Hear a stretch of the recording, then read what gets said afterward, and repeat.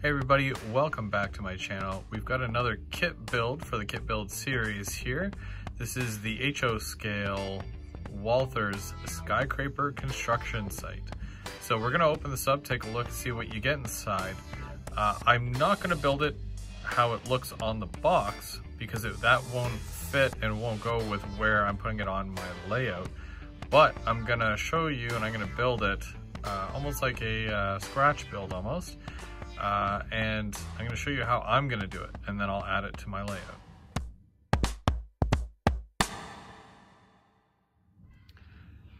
All right, so taking a look at what we got inside here, very small instruction sheets. There's a little history there. It shows you basically you get a base, and then there's the main sections, and then you're basically just bracing them together. And then on the back here, that's basically your finished product there. And then you get this sidewalk here with a cover, kind of like you'd see in a city scene, so that if you do need to use the sidewalk, just in case things fall from above, they will land on this and they won't hit pedestrians. I probably won't even use that, gotta be honest with you. Probably don't need it. So I'm gonna go ahead and I'm gonna take a look here. I'm gonna put that aside. So now I already took these out of the sprue in the essence of kind of moving quickly.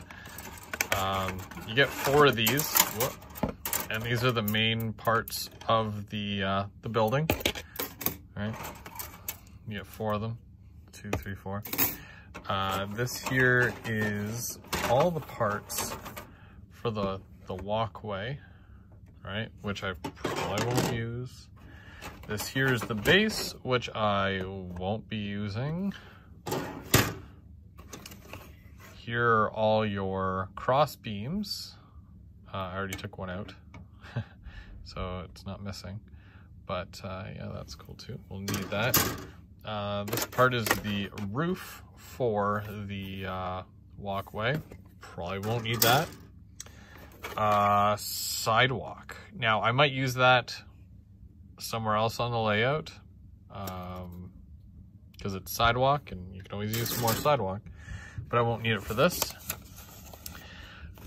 And then these are all just it's Americana here, some signage, retail space available, construction area, and then some decals.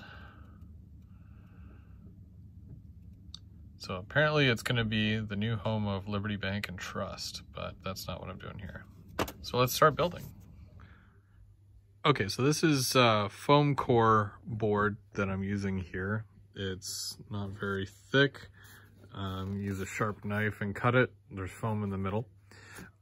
This is the new fence system from Woodland Scenics. It's already painted and weathered. It's good to go. It has little forks on the bottom, so I used a pin, just like this here, and I poked the hole, and then I was able to put the fence right through, and then I glued all the fence together. Okay, so basically, as you can see here, I made this 2 deep, so there was the first one and then the second one there. Basically, it was only maybe about that long, so I took the third one, and I added a whole other extension to it. I'm not sure if it was this end or that end. It's hard to say at this point. And then I took the 4th one, cut it lengthwise, and I put a top piece here. I think I added a piece here, and then this this squared off piece here. And that's basically it. And then I took all the center connector pieces, which are all the same length, and I filled it out right down the middle. And then you'll see here at the end, because the part that I am working on, like where it's going to go, this side of it goes a little bit farther back than this end here. So I've got some beams that are going to go back a little bit there. But that's the build there. I mean, this is a custom build, right? So it's not what the instructions tell me to do. It's what I wanted to do. So let's take a look at the section that it's going, and we'll place it, and you'll get a better idea of what we're working with.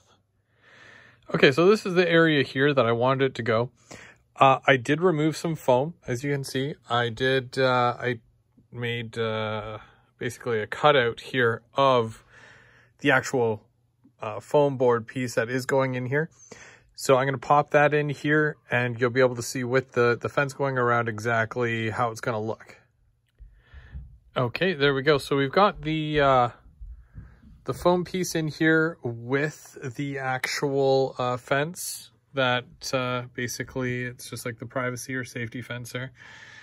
I'm going to add some graffiti to that. Not yet, but I will. And then basically I have to use some Sculptamold and kind of fill in and make it a little bit more like one scene so that it looks like, you know, all one piece. Now let's go ahead and I'm going to add the building here. Goes up a little bit taller than what I was hoping, but that's okay. And I still need to also level it out a little bit. Again, also okay, not a big deal. There we go. Yeah, I feel like this side should go down a little bit. Okay, there we go. Okay, wow, there it is. So I got a couple more pieces that I have to put on the back there. And then it's basically, the build of it is done. And it's a skyscraper that is being built. Maybe it's a hotel. Yeah, it might not even be a skyscraper. I don't know. It's a building. It's being constructed. I have enough room in there that I can put maybe like a crane or something. And yeah, I gotta bring the scene to life. But I mean, even that within itself, it'll look pretty cool once the train's going by there. And, you know, we'll have maybe some guys up here working away. Maybe a welder of some sort. I don't know. We'll cross that bridge, I guess, when we get to it. But like I said, it's a little bit taller than what I was hoping for it to be, which I don't really care. Most of my other buildings, they don't go up that high. And you'll see the paper building there. It's literally the same height as the backdrop. I don't care too much. I honestly don't. It's a whole other scene. So, and I can't say for sure that the trees that are going to be on the other side of this wall aren't going to be poking out over top of it there. So, it's just a matter of getting your shots nice and low like this when you're, you know, filming the trains going by and whatnot. And I think the backdrop behind there looks really good. Just a bright sky at night. And I can't wait to add more to this just to bring it to life. This kit in general, like I've done this kit before, it's fun and it's really easy to do. It's you know, you don't have to be a beginner, you know, to struggle with this. You know, it's something that'll go together really easily no matter your skill set. And I took it obviously a step further by building it in a different way, which you could do many different variants of that. You can make it taller, you know, you can make it skinnier. I wanted to fill out this entire space here. So I basically made it too long and a little bit taller, 1.5 tall of what the kit recommends. So that being said, I really enjoy the kit. If you want to get one, you can pick one up too. And let's see what you can do with it, because I had a blast doing this. So, but either way, this has been another unboxing and kit build. Until next time, I'm go Veer, go home, but I've got a train to catch.